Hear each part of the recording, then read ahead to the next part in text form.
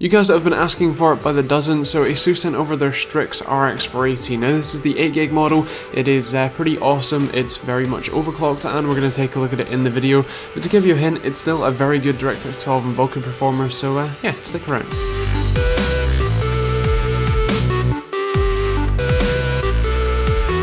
So as usual, the back of the box has all the new features, including the aura lighting, the GPU Tweak 2 software, and the Asus fan connect that we'll show you in just a second.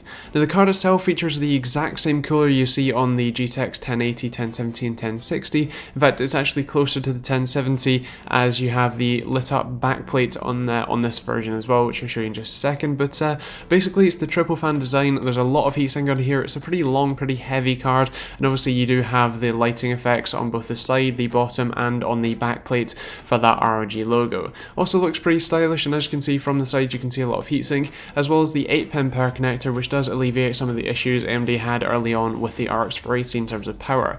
Now these do have the 2 fan connectors on the back, which allow you to plug in fans that kind of directly affect the temperature of the GPU, so say one right in front of the card, and the rear I/O is a DVI-D port, 2 HDMI 2.0 ports, and 2 DisplayPort 1.4 ports. This is for this sort of VR friendly situation.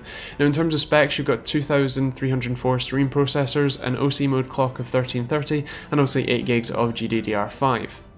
Now in terms of the lighting, as you can see, it's quite a cool sort of setup. You have the ROG logo on the top, as well as the actual fans along the bottom and stuff like that too.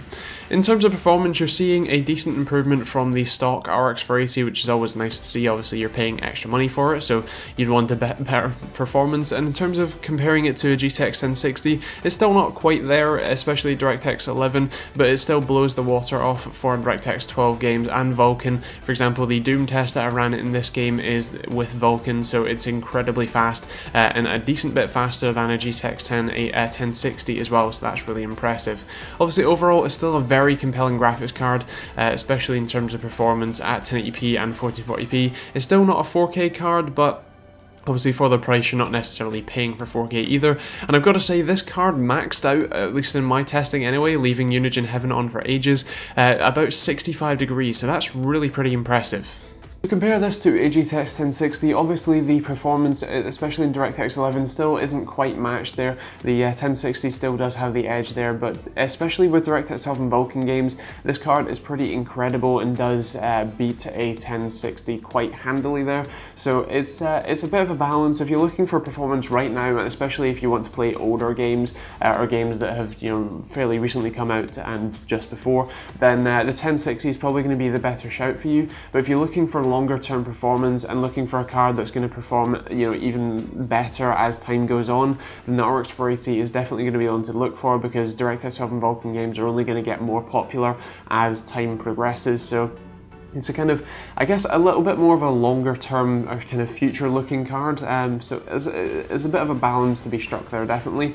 In terms of this specific one, the main kind of cons for me really are that it's a little bit loud under full load and the fans don't fully turn off, so it's not as silent as, for example, the MSI version, where the fans stop dead when it's not being used. So there isn't really, it's not a massive con for me. The other thing is that in terms of price, this is actually less expensive than the MSI version, at least at the time of filming anyway, and it seems to be just a little bit more expensive than the Sapphire version, or the Nitro version. So it's the pricing for me. I'm just kind of generally annoyed with RX480 and generally annoyed with AMD's current pricing, as it seems just a little bit too high for what they currently are, at the very least. So for me, I'm not necessarily annoyed at the price of this, I'm more annoyed at the price of all of them in general. But to give specific kind of scores here, I'm going to go for a 4 for 5 for money. I think it's a really great performing card, and especially with the sort of future looking aspect of DirectX 12 and Vulkan, I'm going to go for a 5 here.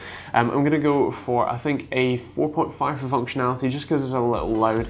I'm going to go for a 5 for styling, because the RGB lighting and stuff, that's a nice thing. I'll let you decide. And yeah, in terms of TechteamGB score, I think I'm going to go for a 4.5 here and go for a gold award, because it is a fantastic card. It's still very good in terms of general value for money, and in terms of the actual performance you get from it, as I said, especially with DirectX 12 and Vulkan games, it's pretty awesome.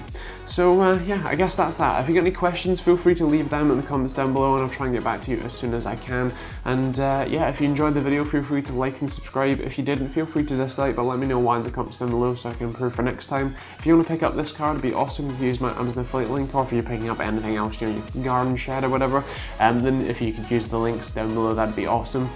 And yeah, other than that, I think that's pretty much it. I hope you enjoyed it. Feel free to check out my reference RX480, RX470, 460, 1070. Oh, just there's so many reviews that you can check out, so feel free to check those out. And yeah, other than that, thanks for watching. We'll see you on the next video.